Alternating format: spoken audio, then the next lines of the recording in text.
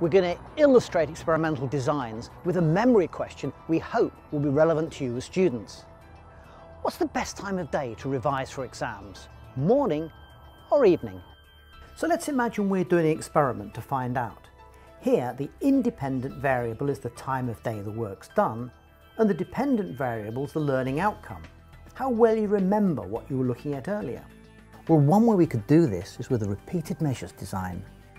Here, all participants do all the conditions, so we'd give them the learning task in the morning and test them in the evening. Then, in a second condition, they'd do a similar task in the evening and be tested next morning. So this would be a really good test of whether time of day influences learning and remembering. But a way we could get round these problems is to use a different design, an independent measures design. So the independent measures design does solve some problems, but it may lead us to others. For example, we'll have different participants doing the same test. Conditioning, conformity, deprivation, aggression, eyewitnesses' memories. These are just some of the things psychologists have studied through laboratory experiments. So what exactly is a laboratory experiment? Well, the aim of an experiment is to go beyond just describing something and actually test out what's causing it. The method is to manipulate something called an independent variable to see if it brings about change in something else called a dependent variable.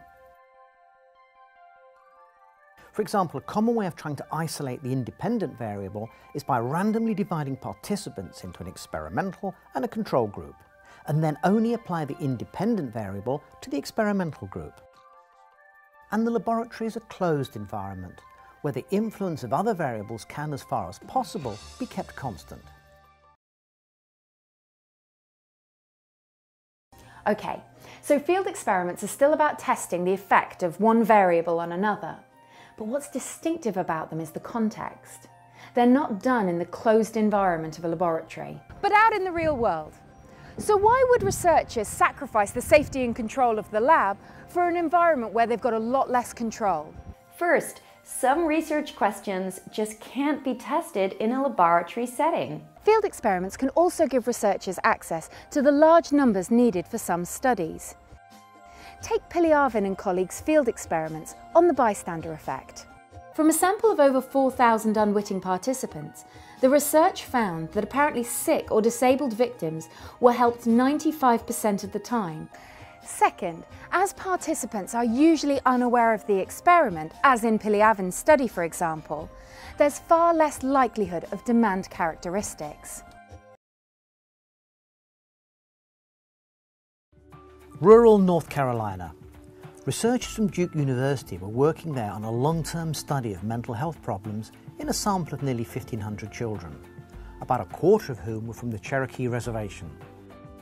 In 1996, during the study, the Cherokee Indians in North Carolina's Great Smoky Mountains opened a casino. But this was a casino with a difference.